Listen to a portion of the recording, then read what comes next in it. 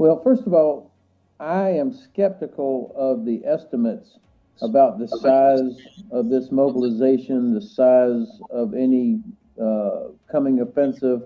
I don't believe any numbers that come out of Moscow to begin with. I doubt that they have fixed all the problems that we saw with the last mobilization back in September, that the logistics system is not prepared. Even if they could find 200,000 or 300,000 new people, I don't know that their logistics are in place. Of course, they're not interested in creating a modern lethal force, only mass, but still, to have effect from this, for any sort of invasion with mass, you still need transportation, you still need ammunition, you still need the capability to support even untrained massed infantry.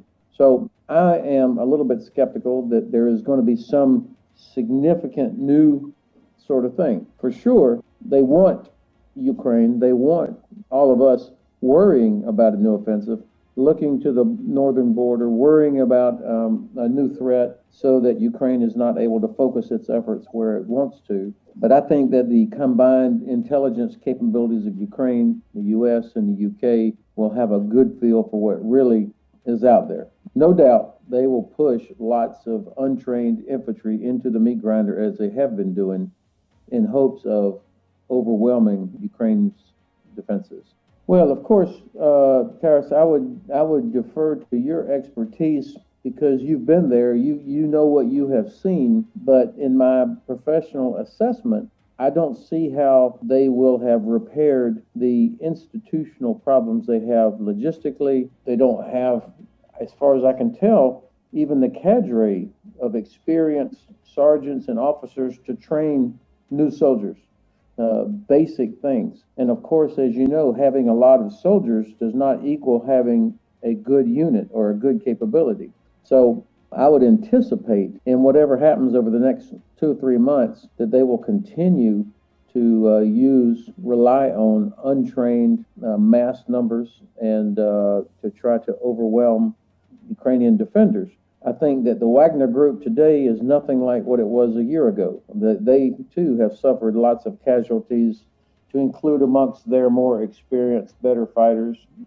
So even the airborne units have lost so many of their experienced soldiers, and so they've had to fill up with replacements from recently mobilized soldiers, is what I believe. You may have a better view of this. So I think that they've got all of us talking about, huge mobilization, huge offensive, to cause us to worry, to be distracted about something that I don't believe they can do, at least not to the level that is being discussed. So I personally prefer to avoid talking about specific weapons or specific platforms, but instead focus on what is the capability that is required for Ukraine. And it seems to me that the capability that is required for Ukraine is the ability to strike long range with precision, whether that comes from an F-16 or a TACMS or drone like a Gray Eagle, whatever the system is. Most important is the capability to hit long range with precision. And as General Cavoli, the SACEUR, has said, precision can defeat mass as long as you have enough time. And there are some vulnerabilities underneath the Russian reliance on mass infantry and mass artillery. If you can destroy the headquarters and if you can destroy the transportation network, then you can undermine or degrade the effectiveness of the mass infantry and the mass artillery. So if that's true, and I certainly believe it is, then the capabilities that are needed are for precision long-range weapons, regardless of the platform.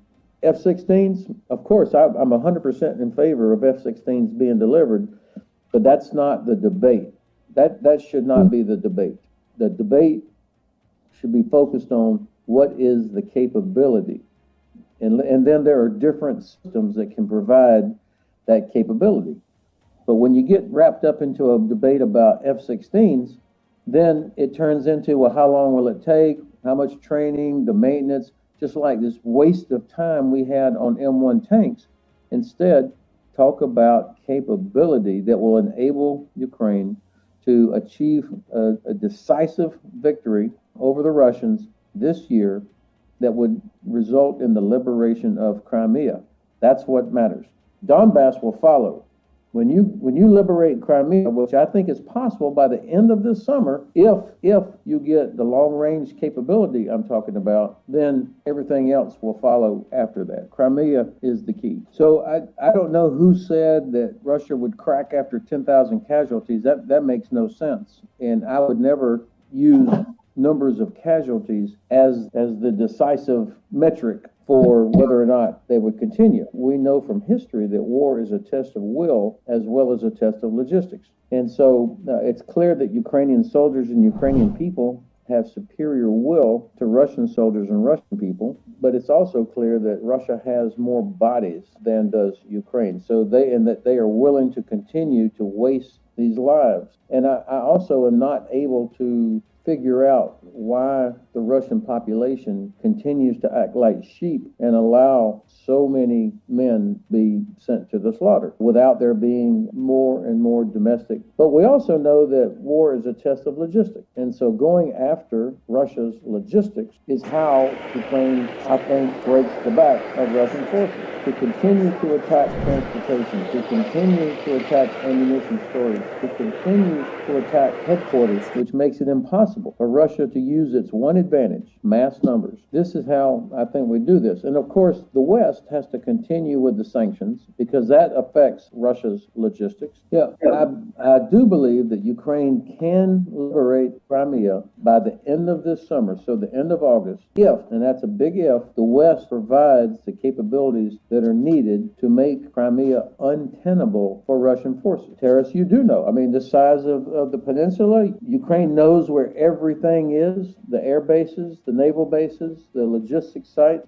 I mean, there's no place to hide. So what Ukraine needs is the ability to hit those targets that are well known and make it impossible for Russian Federation forces to stay there. Make sure that they can never repair Kerch Bridge, continue to hit the land bridge that runs from Rostov through Mariupol and Melitopol down into Crimea, and then hit Sevastopol, Saki, Zhankoy, and other sites with long-range precision weapons so that they cannot stay there. If we don't have those longer-range precision weapons in the next few months, then it will be very difficult for Ukraine to liberate Crimea by the end of this summer. Now, the meeting that you're talking about was reportedly a classified briefing by members of the Pentagon, senior people from the Pentagon, to members of the House Armed Services Committee. But it was a closed, classified briefing, so anything that was leaked out of there would be inappropriate. And I would also be skeptical of information that comes out of there, because people who leak information do so because they have their own agenda. They're trying to influence something. So that's why I'm not confident in what I read about what came out of that meeting. There is no doubt, however, that there are people in the Pentagon and in the White House that are skeptical. I mean, General Milley has said it publicly that Ukraine could eject Russia from Ukraine this year. He said it would be extremely difficult. Yes, it will be extremely difficult, and even more difficult if the Pentagon or if the administration does not provide those capabilities that we've talked about. Well, again, this is part of the requirement is the long-range precision weapons, the capability to hit specific things such as the facilities at Sevastopol, or the logistics base at Zhankoy, or the air base at Saki, and the other places, to make it where the Russians cannot use them anymore.